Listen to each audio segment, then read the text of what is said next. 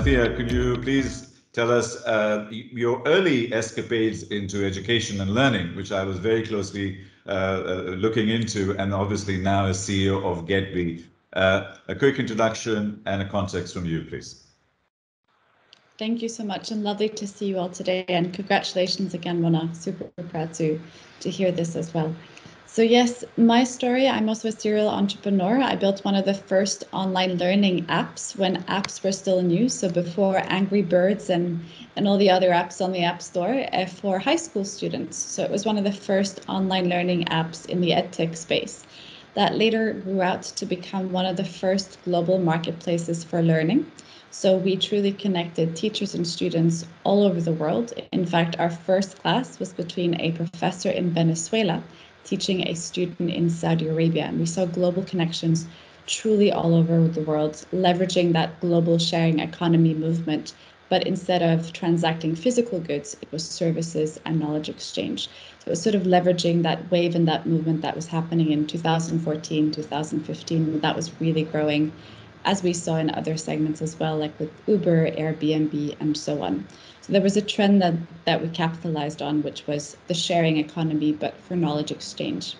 What was very interesting for us to see as our global marketplace was growing was that the software we had built behind the service became very interesting, as Mona mentioned, for the physical world and the virtual world, for other industries, enterprise, and physical players to be a part of this online movement. Many companies came to us and said, how can we use your technology, but for us, with our brand and our business model? So we decided to pivot and launch our software as a pure play service for anyone really charging for their time or selling products through their time. So we launched GetBe, which stands for Bringing Expertise Everywhere. And we're very proudly working with clients and partners from Latin America, Europe, Middle East, and Africa. So it's very exciting to see how people are leveraging this digital trend in terms of, taking what works physically and understanding how to transform that virtually.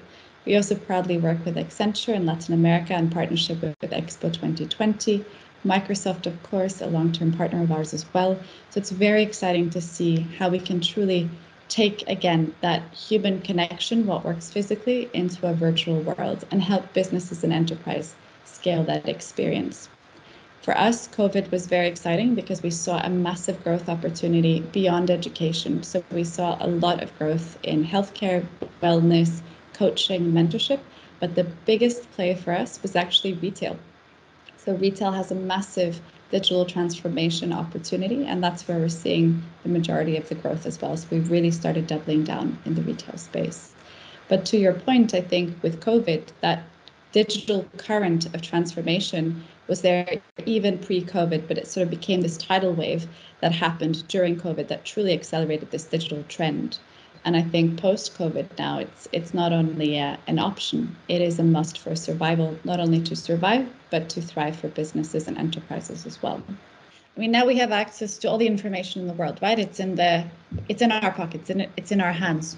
So it's no longer about retaining and repeating information. It's about being analytical and critical to the information that exists. So it's really having that shift in terms of, okay, it's not about learning facts and figures, it's about learning how to analyze, learning how to be critical. This is becoming even more important. But the point that I want to make, and to echo Peter's point here, it's about also from a higher education perspective and also from an employee and employer perspective, is to also recognize more of these micro courses. I think that's going to be a big trend that you're going to see in the higher ed world, because by the time you finished your traditional degree, most of what you've learned is already outdated. Look at marketing, for example, right? It's not necessarily about learning all the theories of marketing, because by the time that you've graduated, now you have Google Analytics, you have data, you have all of these different growth hacking tools that, you haven't been taught in your traditional degree. So having the ability for employers to recognize these micro degrees and micro reskilling is becoming increasingly important. And we're seeing initiatives like this with His Highness under 1 million Arab coders in partnership with Microsoft in really retraining, reskilling, and making this reskilling accessible to many, I think is becoming increasingly important in the world that we're living in.